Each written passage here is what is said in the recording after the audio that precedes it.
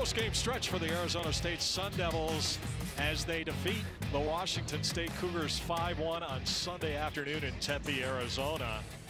We knew we'd see some offense, some great players in this one, and Margie Detrizio early on did not disappoint any of us as she goes bar down. That gave Washington State a 1-0 lead in the 22nd minute, but good teams answer, right? And that's exactly what the Sun Devils did. Suzuka Yosue, the beginning of a big afternoon in Tempe in the 27th minute. And the first of two, that tied the game at 1-1. I mentioned Yosue. Well, there was a red card in the game.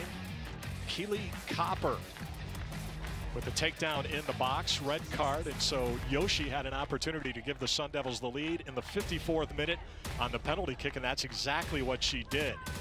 Sun Devils would not look back, neither would their offense. Emilie Simpson, a beauty on a give and go from distance, able to beat Nadia Cooper. That made it 3-1 in the 63rd minute. ASU wasn't done. Their offense on track today. They kept coming. Gabi, Rennie draped two defenders around Gabi, but she was able to get the shot off in the 79th minute.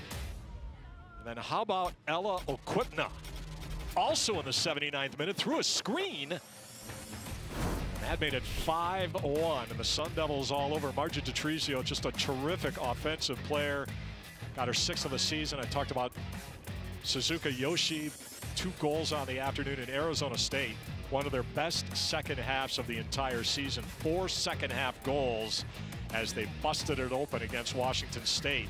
Yeah, ASU, great balance, offense and defense, but they shut down Washington State in the offensive third in the final 45 minutes of this one. So the Sun Devils win it at Sun Devil Soccer Stadium, 5-1 over the Washington State Cougars.